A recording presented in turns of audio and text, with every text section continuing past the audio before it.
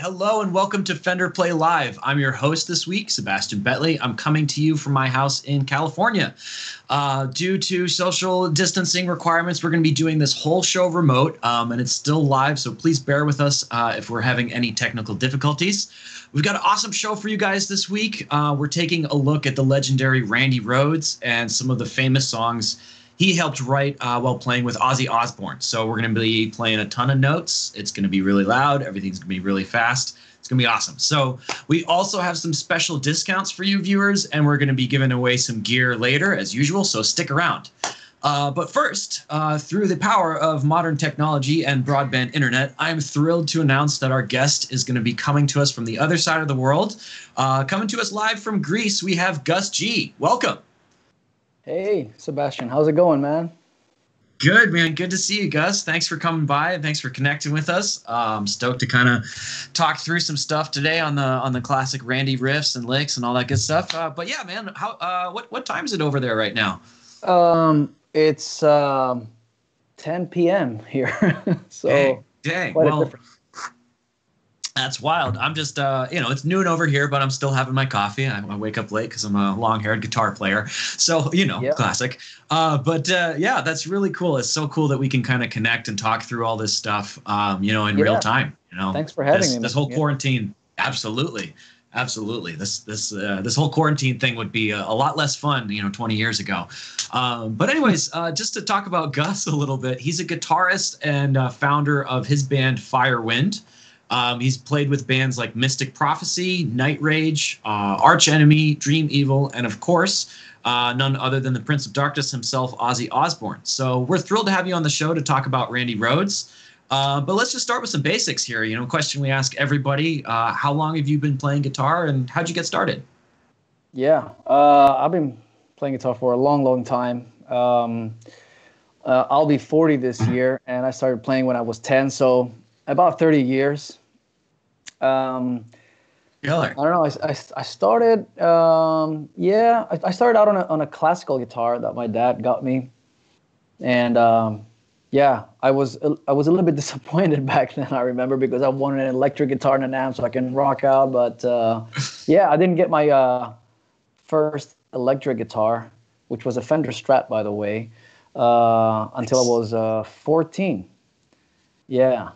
Gotcha. Yeah. So you kind of started. Did you start with like a lot of fingerstyle stuff and like kind of doing that classical technique, or was it, more pick style and just? Not really. It was fingerstyle, but it was like very basic stuff, like really, really basic in the first few years through a local school. Like nothing like proper classically trained or anything crazy like that. Just like a few basic chords, but it was all good, man. I think when I picked up the electric guitar, it was more like that's when all the hard practicing started, and started practicing like 8 hours a day and all those. Like in my teens, I went through that kind of a period where I was like, this was all that existed basically to me. Like if I was not in school, I was in my room locked up and playing guitar. So fun years. Yeah, absolutely. Yeah, absolutely. Very cool stuff. But yeah, we also like to ask everybody a little bit about the gear that they're playing and all that stuff. And you got a crazy looking guitar there. It's a Jackson. Got the star shape and a whole bunch of cool outfits on there. So you want to tell us a little bit about that? Yeah, sure, man. This is my Jackson signature model. Like you said, it's a star shape. So it's a pretty cool guitar. It's pretty metal, I guess, and I play heavy metal, so it fits nice. And I've been playing these shapes for many, many years, so it's sort of like the people that follow me and they know me, they sort of, my image sort of identifies with this shape. Sure. So yeah, I mean, this is like the latest model that we just launched at NAMM a few months ago. So it's pretty cool. Like a interesting modern vintage kind of blend. So it's the ivory color and the chrome hardware and the pickup covers and the block inlays, the white binding. It's pretty cool. I mean, like I said, this is like my main go-to guitar. So Sweet. Well, it definitely looks cool. Would love to. I bet it sounds pretty ripping as well. Do you wanna open that bad boy up and play a little bit for us? Right on, yeah.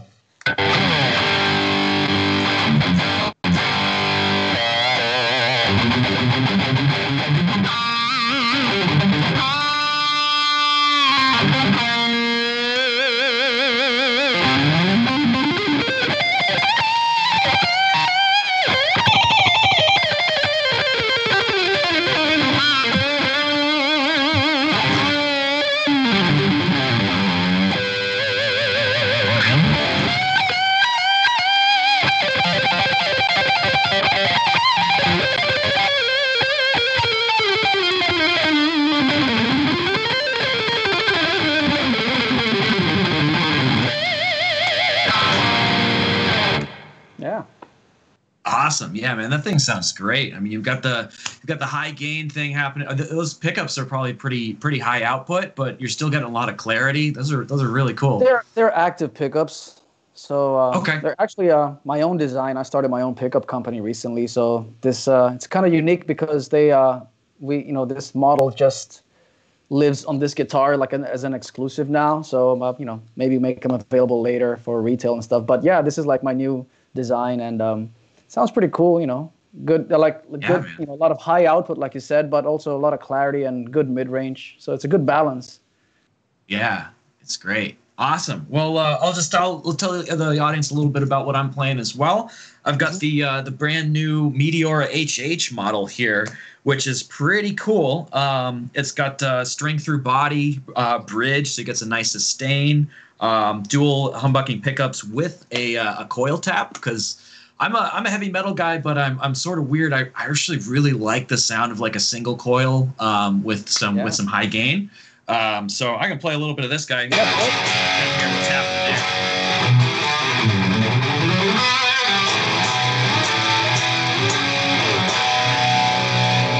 So yeah, this guy's sounding pretty good too. We're gonna be having some fun on this. Pickups?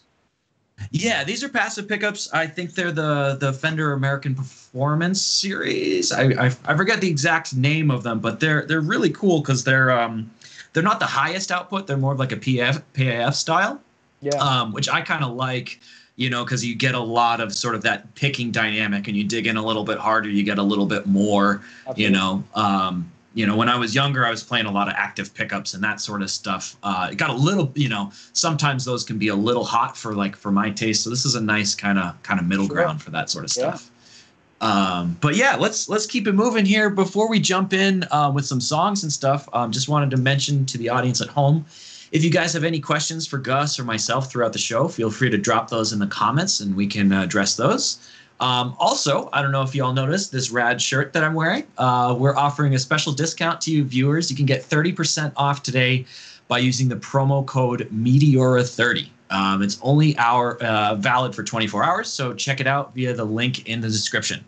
So anyways, we've got Gus G here from live from Greece, so I think we got to kick it into some playing. So there's 4 Ozzy tunes on Fender Play right now, so let's go ahead and jump right in with a classic from that era. How about we play a little bit Over the Mountain?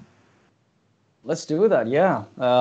I love that song. Actually, that's the first, believe it or not, that's the first Ozzy song I ever heard when I was a kid. Like, wow. The intro for, Diary of a Madman. And I remember like the drum intro and then that riff, it's blew me away. So anyways, here it is for you a little bit. So.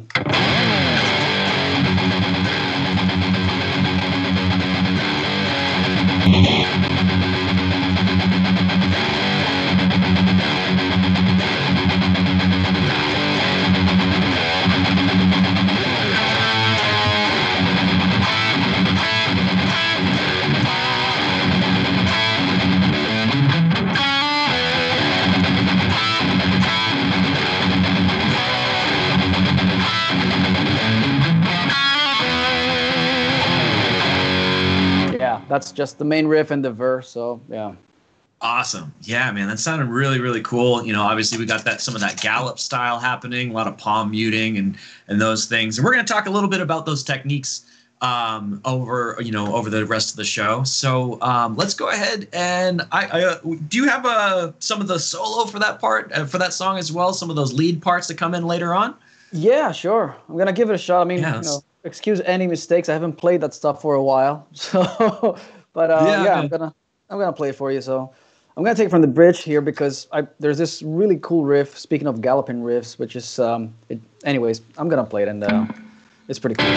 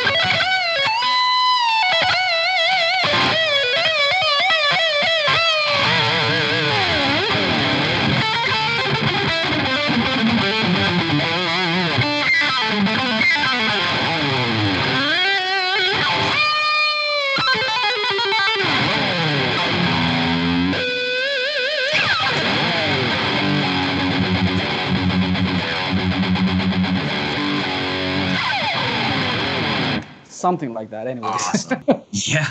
Yeah, I'll say, man, that's awesome. Actually, this solo has So a lot of whammy bar techniques and stuff. And I'm playing like a stop tail bridge, so I couldn't replicate exactly. But anyway, so I sure, improvised. but yeah, man, but you're making it work. I mean, I remember seeing a video, Randy, when I was like, 13 or 14, and he was doing some of that similar sort of stuff with like a Les Paul. I mean, he wasn't the biggest guy too, so the Les Paul was like the size of his body, and he's doing all those, the neck bends and stuff like that. So that was great, really cool stuff. But yeah, we're just talking today, obviously, about Randy Rhoads and hopefully some ways that people at home can maybe try to sound a little bit like Randy, a little bit, as impossible as it may seem. It's impossible. He's Randy but, Rhoads, man. It's the thing is, it's what you got to take away from a guy like that is just, the fact that his style is so influential. So, I always say this to, whenever I do any clinics or something like that, it's don't try to be somebody else, but, take their licks, like try to learn, keep the stuff that you like and try to give your own twist to it. So, and Randy definitely has a lot of cool ideas.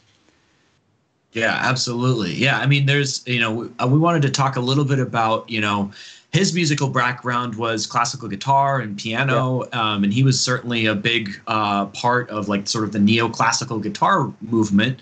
How would you describe that to some people that might not be so familiar with that kind of sound? Are there certain scales that are used? Is there, kind of certain techniques or influences? Maybe you can kind of play through some of that type of stuff. Well, the thing is, I mean, in my opinion, the cool thing with Randy was, for being an American guitar player, he sounded very European, if you know what I mean, because of that blending of that classical background and, not only playing the pentatonic or bluesier stuff, but also mixing it with, like diminished scales or like melodic minor and just, very melodic type of playing. And, it was just like a great, like he's known for that his solos were like little compositions within the actual song.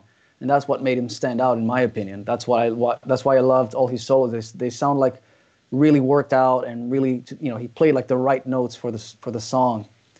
And I mean, there's tons of great examples. I mean, even the stuff that I just played now, Over the Mountain, jumping from these riffs into this kind of solo where it's like a theme and it develops, and yeah. And I think he was a master at that. Yeah, absolutely. And I'll say definitely some of my favorite things with Randy are, he's got such a composed, thought through melodicism to a lot of his solos, but he doesn't get too far down the rabbit hole of being overthought. I think a lot of what's cool is when you're listening to those recordings, different fills will present them in different ways. He does a lot of sort of, some of those bluesy pull-offs and things like that, like a lot of harmonics and just sort of like the extra weird guitar sounds with harmonics and, and bends and obviously the whammy bar stuff. There's a looseness too to his playing, which is really cool. You're right. His rhythm playing was very interesting too, like very like, you know, he just didn't follow like he played the riffs obviously and stuff, but there was always these little fills and things that he would do on every turnaround, and that made it really unique. Absolutely. But cool. Well, we got some questions that came in from the audience. We've got one from YouTube for Gus. Which is your favorite Randy riff? Ooh, riff. Tough one. There's a few. Hard to say, man. Like there's a lot of stuff. I mean, Diary of a Madman. What else? I Don't Know. Crazy Train, of course. Of course.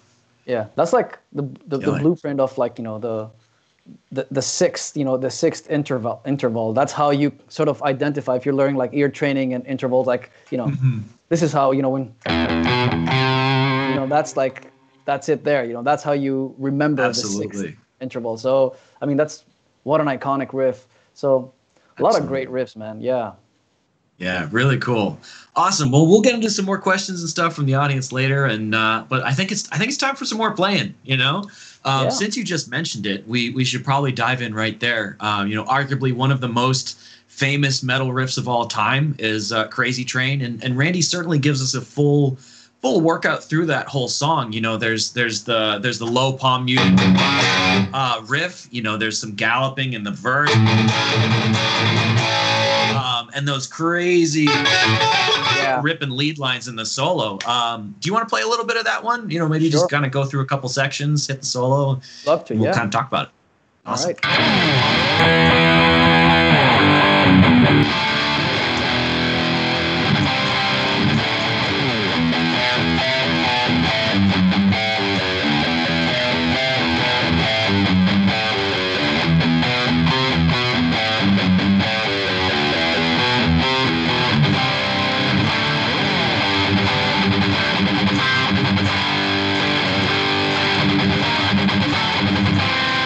Sorry, I messed it up.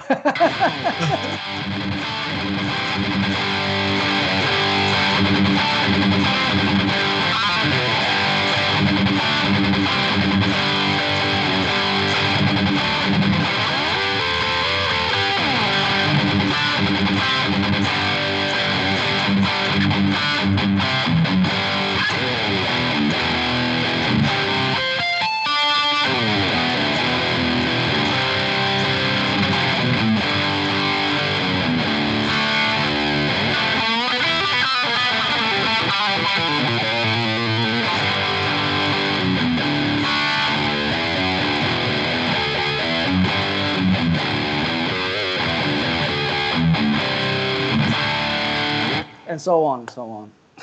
Yeah, awesome. That sounds great.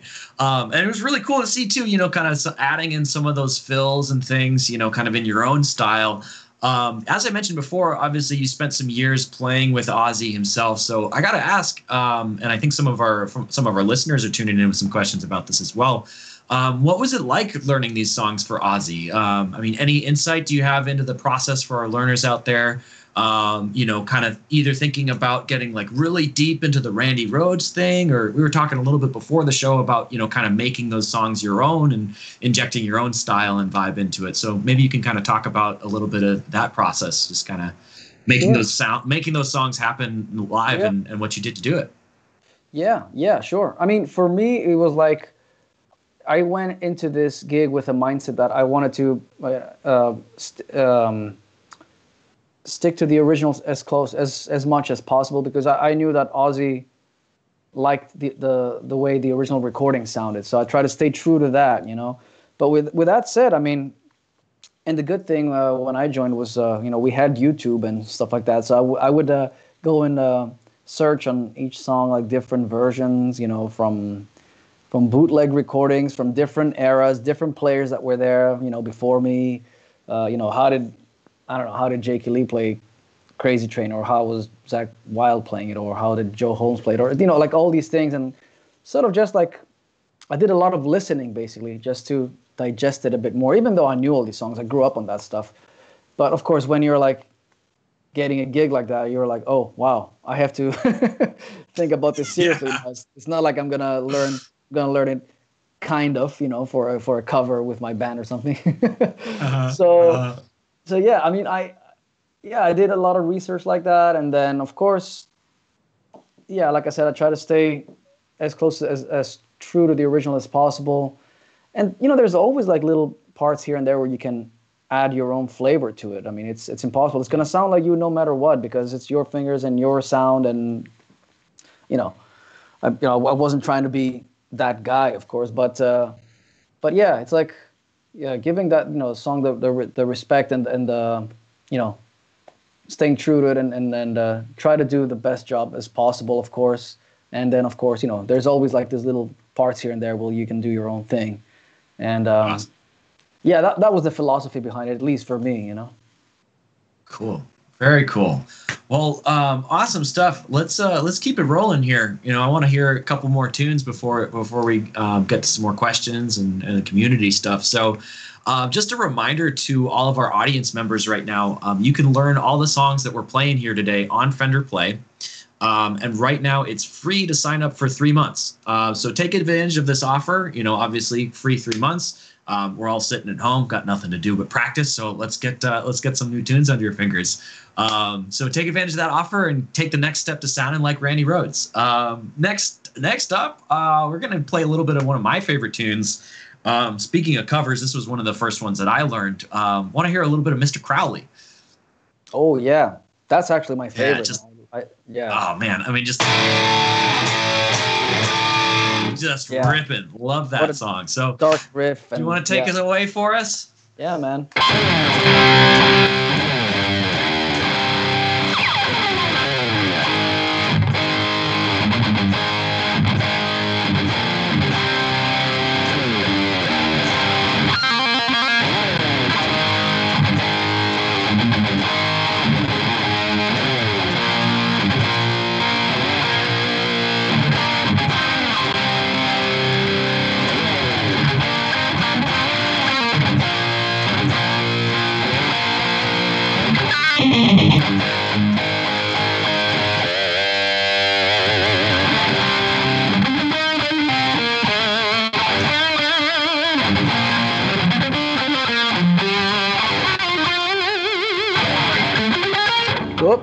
I haven't played this stuff for like a long time.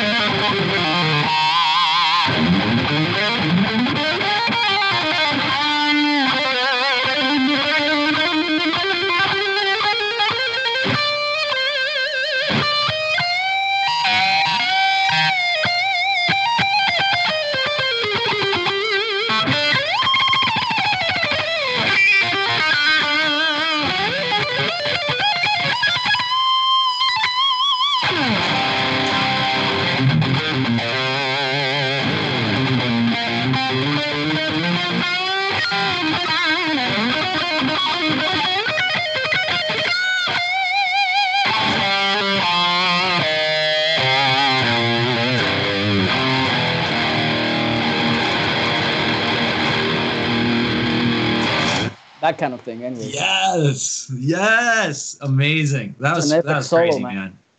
Yeah, it's so good, and like you mentioned, it's kind of got these different parts that are, relating to each other. There's a full like arc to that composition, the song within a song, if you will. So really, really cool stuff. Thanks for playing through all of that, man. Yeah. Now, we are going to have a bit of an angry mob after us if we don't at least take a few minutes to talk about Randy's guitar tone.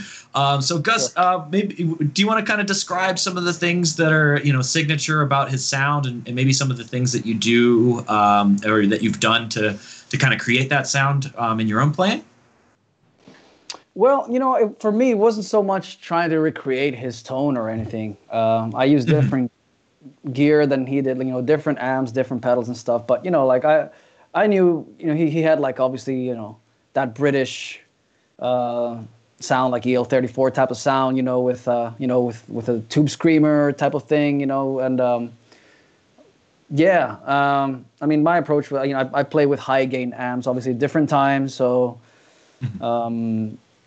so my main distortion always came from the amp, without really having much extra booster pedals. So sometimes I use them, but yeah, when it came to Randy, again, like, in my opinion, he was like the sort of like the prototype of the modern metal guitar player. Of course, as an image, but also as a sound, the tone, that was part of it, the whole thing, his style, his sound.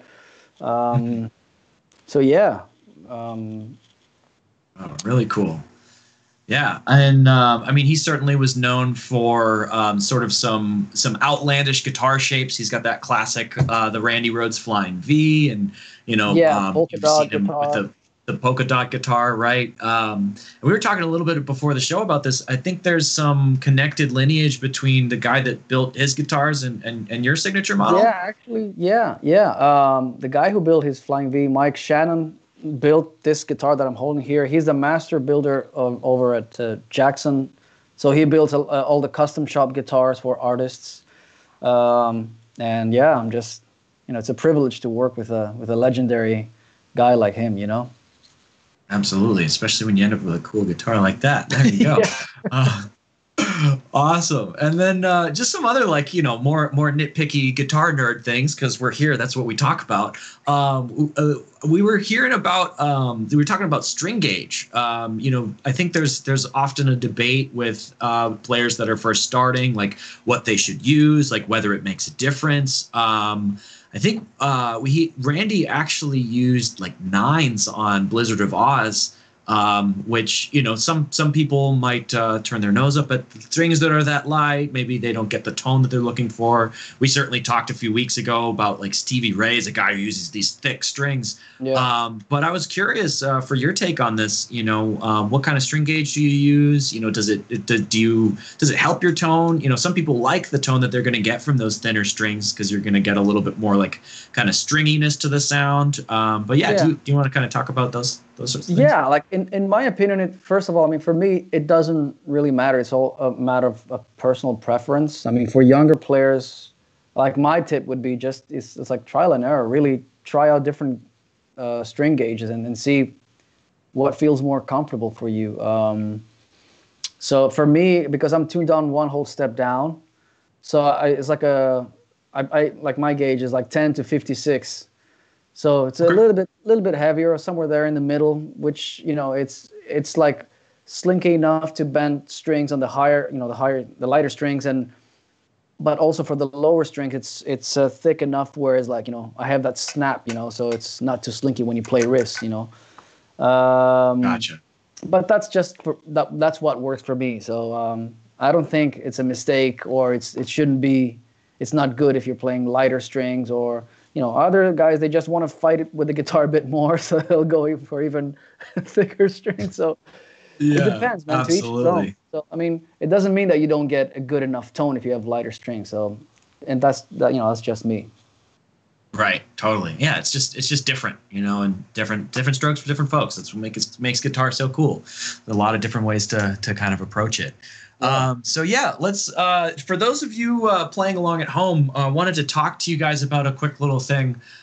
If you have a Mustang amp at home, like what I'm playing out of right here, the Mustang GTX 100, you can actually download our Randy Rhoads presets from the Fender Tone 3.0 app. I've got it set on the over the mountain setting right now. I think it's pretty close, It is.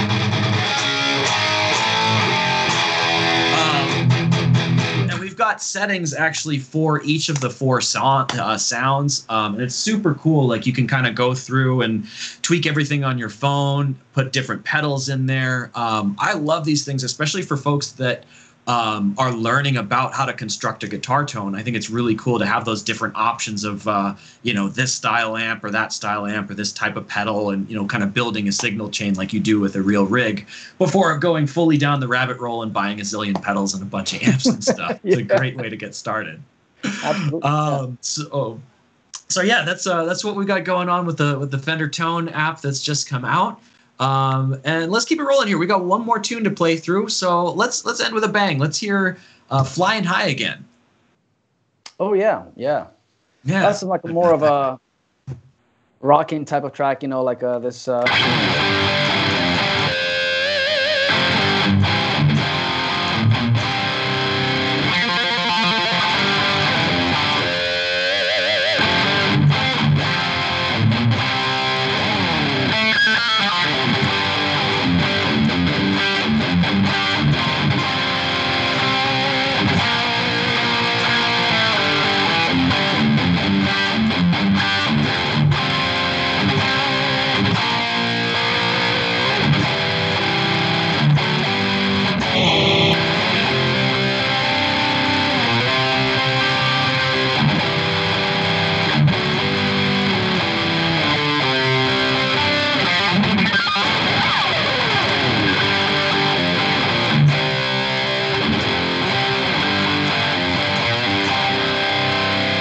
Yeah, that's kind of like the main fan of the song.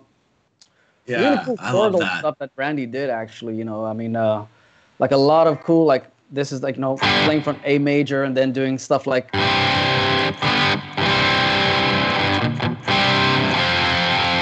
Or when he changed to F sharp, playing thirds, sus2 chords here on the D. Yeah. Like a lot of nice colors, he added. Very totally gives you a lot of cool ideas. I mean, he has influenced me actually on my rhythm playing a lot. I use a lot of those kind of tricks when I play rhythm. Totally. And big difference, I think, from what Ozzy was doing before with Sabbath, and Tony, because Tony's approach is like kind of its own thing, and Randy was just, I mean, he just has so many levels of more stuff that he was thinking about. Tony was like pure it was like doomy riffs, like slow and really heavy, sludgy stuff. And then, Randy had, he mixed that kind of hard rock, glam rock, if you like, with heavy metal. And of course, kind of cool for a learning curve too. As well. What's that? Yep. Kind of cool. I was thinking for a learning curve for people that are learning, as you go through, Ozzy's career. If you start with some of the Sabbath stuff, usually that's, a little bit more accessible. I remember kind of going through that myself when I started. You could get, some of those easier riffs down and then move on to the Randy stuff, and really opens up there. Oh yeah. That's how I started out with that stuff too. Like first, I picked up the Sabbath stuff, like Iron Man and Children of the Grave and all that kind of stuff, and it's just easier to and really cool to play, really fun, power chords and stuff, and then you get into, like I said, more technical stuff. I mean, and I mean totally different players, of course, and Tony Iommi is such an innovator. Without him, we probably wouldn't be sitting here talking about heavy metal. So yeah, absolutely. Yeah. All right. Well, let's get into a couple of these questions. We've had a few from the audience here, so we're going to do a little speed round, hammer through some quick questions here. Here's one from Rizalro. He's asking which guitar you used for the audition with Ozzy. I used one of my old ESP guitars. I used to play ESP before Jackson, so so I had like one of my. It was like one of my custom shops. Yeah. Sick. Very cool. Another quick one from Humble. They're asking, what's your secret for speed? Well, the secret is actually, I mean, there is no secret for that. That's the thing. And there's no shortcut, unfortunately. So, I mean, it's really just practicing with a metronome slowly, learn all your licks and make sure you play them at slow speed first. If you can play anything clean at a slow speed, you can play it clean at any speed. And that's to me, that's like the secret, like keeping everything clean and precise. Like a lot, it's a lot of players. They see their left hand moving fast, but then they forget about this guy, the picking hand. So Yeah. it's all about like the coordination of the two, and like if you're gonna play 3 notes on one string, make sure you pick them right.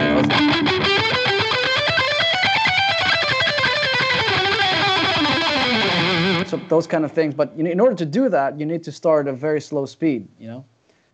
Absolutely. And it takes time. It's not something that happens overnight. Yeah. Yeah, you got to bang your head against the wall for quite some time to get that down. But yeah, man, very cool. Super, super insightful. Couple more here. Just one question from William. He wants to know if you can give any tips for transitioning from playing rhythm to learning lead guitar. Is there maybe some things that you do differently as far as your pick grip or where you're picking on the strings or how you approach those things as from like rhythm to lead, like we're kind of talking about? Well, first of all, I would say that it's very important to be good at rhythm guitar, and I mean, not everybody picks and choose what they want. If you feel like being more of a rhythm player, nothing wrong with that. There's rhythm players that are insane, and they don't really play leads. But I always wanted to be good at both, or good enough at both. So yeah, I mean, rhythm playing is a totally different beast from lead guitar. That's different techniques, especially in metal. When you play rhythm, it's all about, the downstrokes and the palm mutes and stuff like that. And, once you get into lead playing, obviously, you're dealing with other techniques like, bending strings and vibrato and, scales and that kind of world, all these things and how to, relative minor scales, all that thing, relative major minor scales. But, I mean, I would say practice both, like set some time where you practice your rhythm playing. I don't know, depends. I don't know how much time everybody has every day, but to practice. But like if you have a couple of hours, make sure to don't neglect your rhythm style or your lead style. Maybe do like, 30 minutes of a lead or something, and then, do another 30 minutes, maybe learn a new chord a day, and then like work for 1 hour on your scales or something. So try to be, more cool. Of a all-around player. That's what I'm trying to say here, I guess. Great. Yeah, because I mean, I certainly think rhythm and play and lead guitar, like you're still working with. You got to play tight. You got to have the synchronicity between your hands. There is a lot of skills that cross over, but the approach, kind of keeping those ideas separate in the practice room is a really helpful way to go about it. Yeah. So anyways, remember, if you want, any of you guys following along at home, if you want to learn any of these songs, check them out on Fender Play. It's still free to sign up for 3 months. And like I mentioned earlier, we're all sitting home, so there's no better time to learn. So for everybody at home, we're actually going to give you a couple things to kind of work on, as is tradition in Fender Play Live. These are just some simple things that you can work on. Obviously, for more lessons, skills, and to learn all the songs from today, be sure to check out Fender Play. But we wanted to assign some homework to everybody at home. So we're going to do a beginner, an intermediate, and an advanced assignment. Gus, if you want to take it away and talk about each level for us. Okay. Yeah. Thank you. So I mean, for more beginner type of players, I would suggest maybe work on a palm mute type of thing. Maybe try to do like a gallop thing here, like a simple thing on one string, like for example on the A string. Sorry.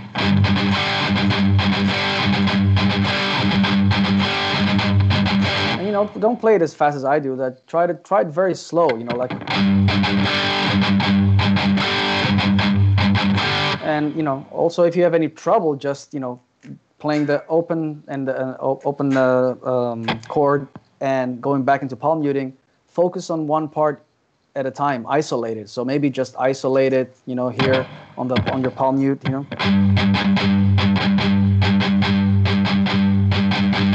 try that slowly with a metronome, and maybe slowly then integrate like a chord hit, after that.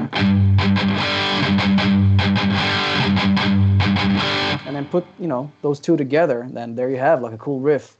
So awesome. That's a good exercise to work on, I think.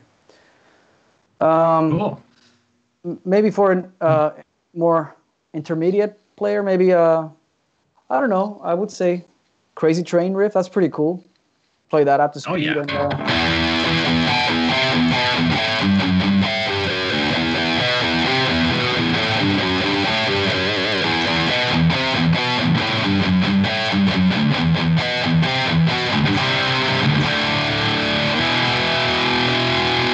yeah. Awesome. Yeah, I love how you're kind of putting your own touch on the too. That'd be a cool thing for some of those intermediate players to try, adding some of those like pinch harmonics. Yeah, a little some bit of like those that. little things. A Yeah, little because character there for you. there's harmonics all over the place here, and so and that's another cool thing. Like for example, if you take one note and do this, because a lot of people ask me about the pinch harmonics. How do you do it? And well, obviously, you have to put a little bit of like dig in a bit deeper with the tip of the pick, and also at the end, give it a little bit of a squeal with use your thumb a little bit. So, and there's harmonics all over here, from throughout this. So experiment with that when you play that riff, and then try out different ways and different ideas. Sick.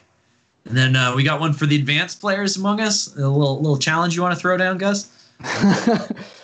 Well, I mean, the Mr. Crowley solo is just such an epic solo, such a classic, and there's a lot of cool technical things there to dig in and learn. I mean, I would suggest just go for the whole thing, but if I have to narrow it down to just one thing, I would say this lick, the opening lick of the solo, is that's a really cool exercise.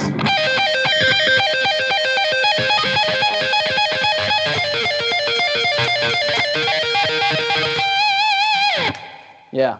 Awesome. So advanced players, give that a whirl, and we'll see if you can kind of throw a video at us in the community, and just we'll all keep shredding here. So big thank you to Gus G. Appreciate you coming in and linking with us from the other side of the world there. Thank you. We're going to be bringing you back on in a little bit for our final chord. But before that, is there anything going on in your world that you wanted to tell us about?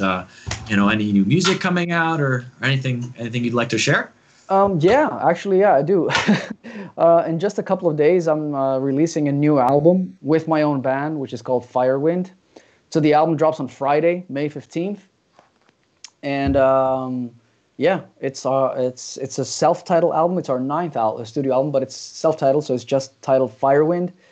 If you guys are digging what you hear here today, so just go and check it out, whether on our website, firewind.gr, or on our social media, or you can find me on social media, Gus G Official, and, check out the new music. And, thanks for your time, really. Yeah.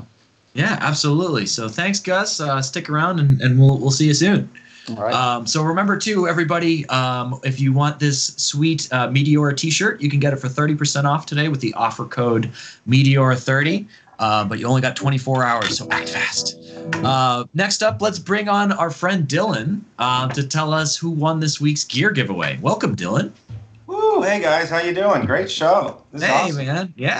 Yeah, man.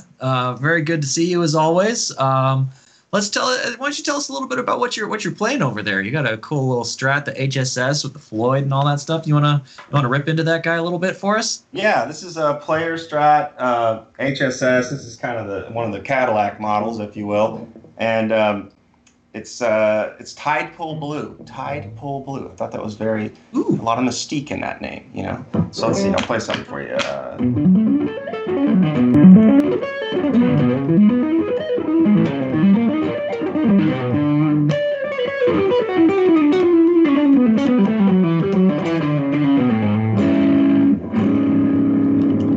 So it's got like a lot of varied tone that you could play on this guy.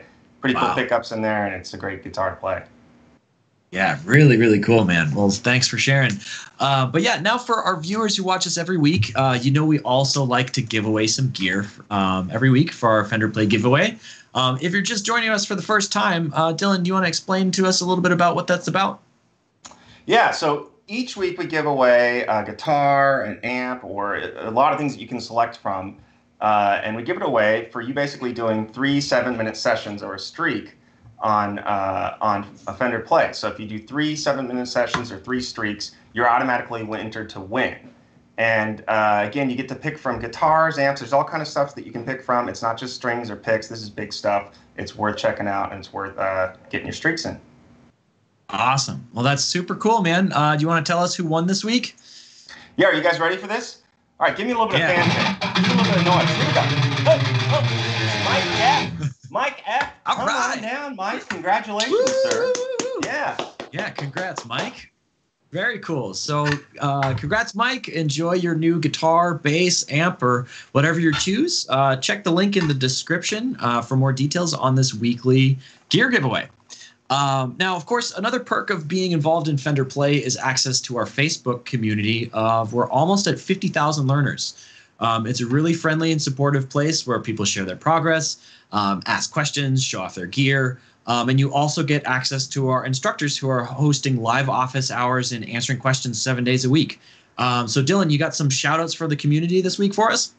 Yeah, a lot of action. Office hours are amazing. We've got a lot of extra content that's going on there live just about every day of the week. So check it out. Make sure you check out whatever's pinned to the top of that group, because you can learn a lot from what the instructors and everybody's sharing. This week I want to mention Frederick Jeffrey, who he basically shared his first attempt at Time of the Season, which is the time of the season. You know that song, right? Okay.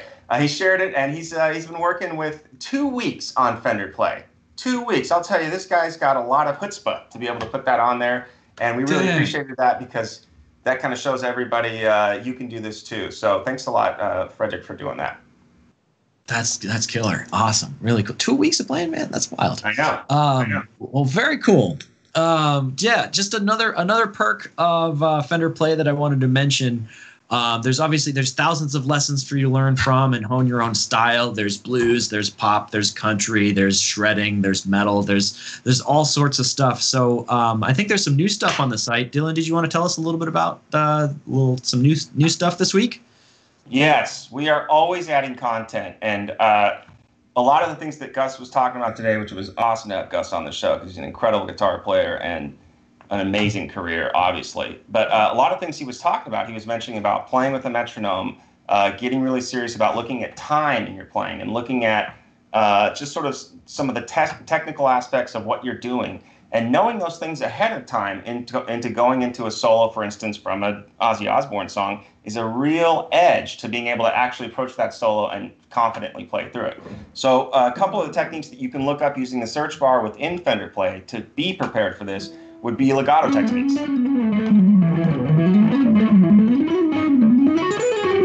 So these are going to be things that you're going to slow down and take really slow.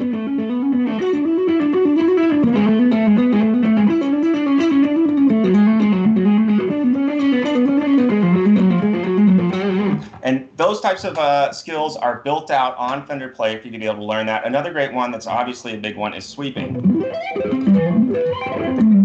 So this is the type of thing where we're taking arpeggios normally,